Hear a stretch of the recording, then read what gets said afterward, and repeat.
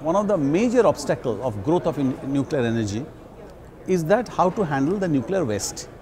We don't want to have a huge quantity of long-lived radioisotopes locked up somewhere, whether it's a nuclear mountain or underground or anywhere. Accelerators provide a means of incineration, nuclear incineration of the waste, and some of the long-lived isotopes, they can be incinerated or transmuted.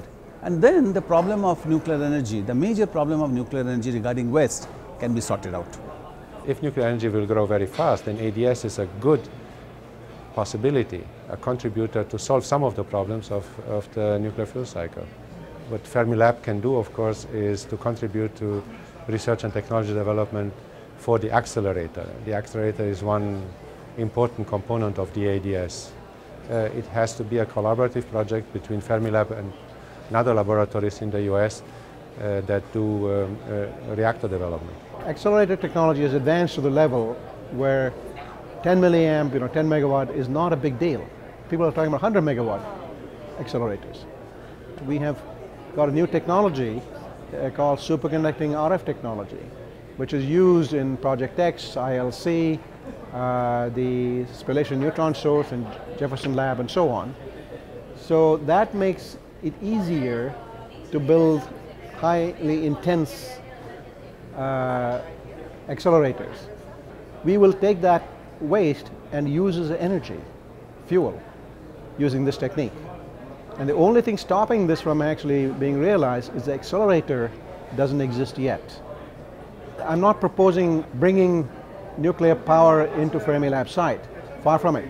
We just demonstrate the accelerator, partner with a laboratory like Argonne, which has got nuclear reactor expertise, or Oak Ridge, or Bhabha Atomic Research Center in India. They were here today in Forth.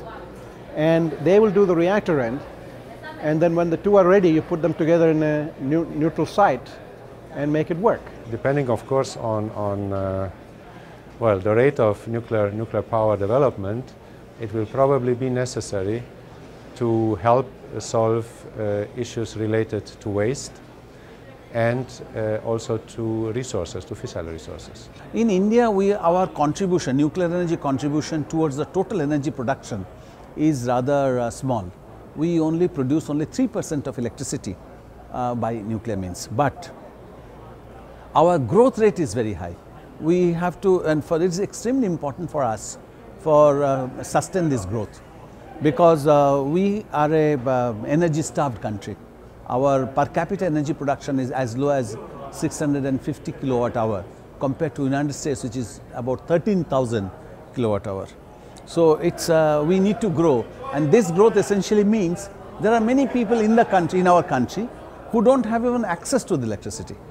So the growth does not mean only the improvement in those who are already having electricity, but to spread so that more people get the access of electricity. Now this, if we do by burning carbon, then we are going to load the environment with a lot of carbon dioxide.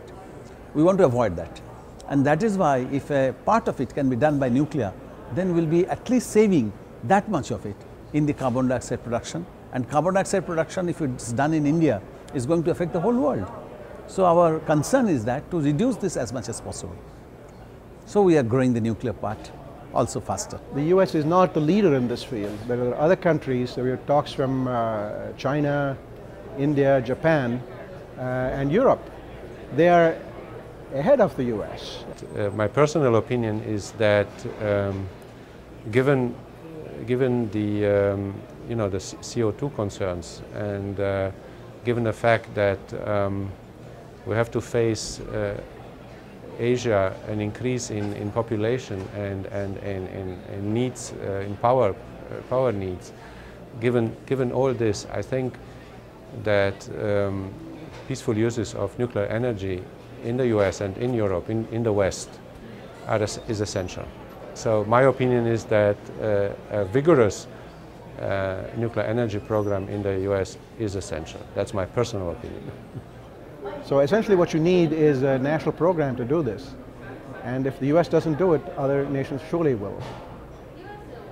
So we're in a kind of situation that we were in 1957 in the space race. We were kind of behind. We need to catch up.